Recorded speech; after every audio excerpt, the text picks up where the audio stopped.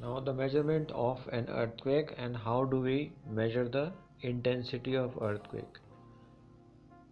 The tremors which are produced inside the earth, they are measured by an instrument which is called a seismograph.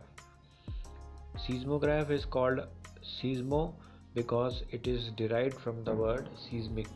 Seismic is the word which is related to the earth, and so in the device, in the seismograph, there is a pendulum which is hanging. It shows a pendulum. Now this pendulum is attached to a pen, and this pen is hanging freely. So what happens, there is a machine shown here which is actually rotating. In this picture there is a roller shown. This roller keeps on rotating. When it rotates, the pendulum ink or the pen is touching the roller. So if there is no earthquake, then the roller will keep on moving and it will show a single line without any bend. But when earthquake is caused, so here it shows there symbolically that when there is an earthquake, then the area which is situated under this will start vibrating. It will vibrate to left and to right, and therefore this seismograph will also start shaking. As a result, the pendulum which is situated at the top will start shaking and it will show a reading. Earlier the reading was straight, now the reading will become zigzag.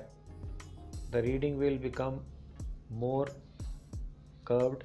Why does it become curved? Because the pendulum which has been shown, it will start moving. When the pendulum will move, the pen will also shake. When the pen will shake, then the reading which is shown on the seismograph will not be a straight line. So this shows that there was an earthquake. The more there is intensity, the curve will also not be straight. And here in this next, the colored picture, you can see there is a vibration shown. Epicenter is the word shown, the place which is situated where the earthquake is generated. Inside the earth, the place where the vibration starts, that is the area where the plates hit, that is called the focus, seismic focus. And from this, vibrations are there. These vibrations spread out just like when you throw a stone inside water. There are waves caused in the water, ripples are caused.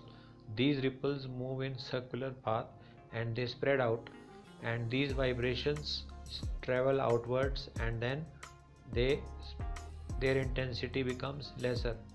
So where the place where the vibrations start, that is called the focus, and from there the vibrations travel in different directions. The place which is situated directly above the focus, that is the epicenter, there the intensity of earthquake is higher.